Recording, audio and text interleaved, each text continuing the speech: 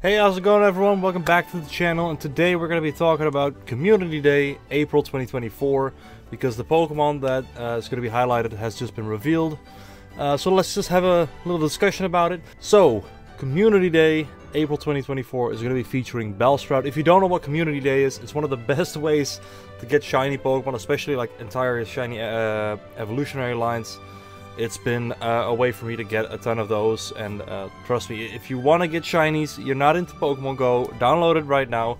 At least use it for Community Day, because Community Day is going to get you guaranteed shinies. You really want to be a part of this.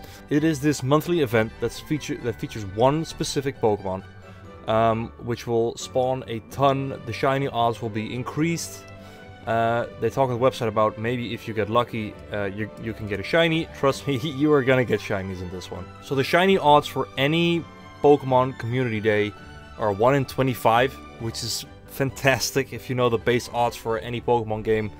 So yeah, this is a great way to get yourself some shinies. So Community Day happens once every month, and like I said, it'll include, I will highlight one specific Pokemon. This time, as I said, it will be Bellsprout, which is cool because I don't have any of the Bellsprout evolutionary line Pokemon shiny yet, so that's going to be a big plus for me. So this month's Community Day is going to take place April 20th between 2 and 5 p.m. They always take place between 2 and 5 p.m. and that's not just one specific time, that's local for you. So in here it's going to be 2 to 5 p.m. In the UK it's going to be 2 to 5 p.m. So you don't have to stay awake at night if you live in Australia or something. You can just partake in this whenever it's 2 to 5 p.m.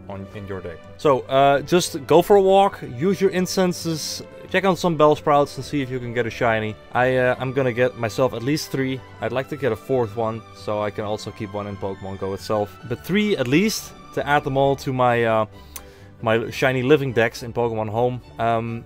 That's, like I said, Pokemon Go base odds are already like 1 in 400. This time it's 1 in 25. Trust me, download Pokemon Go if you haven't already. It's so perfect for getting shinies.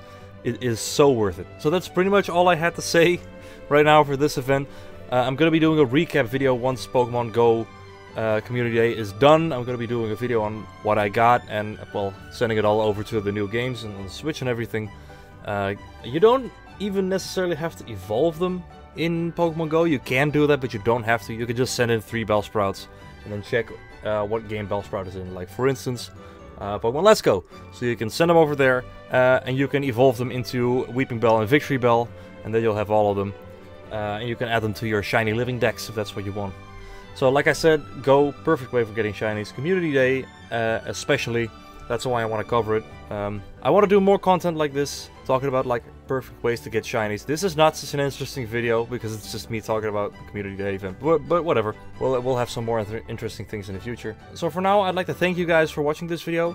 It's a good idea to follow me on Instagram because I've already reposted Pokemon Go's post announcing that it was going to be shiny Bellsprout, and I'm going to be doing more things with Instagram. It's on my channel. I'll leave it in the link below as well.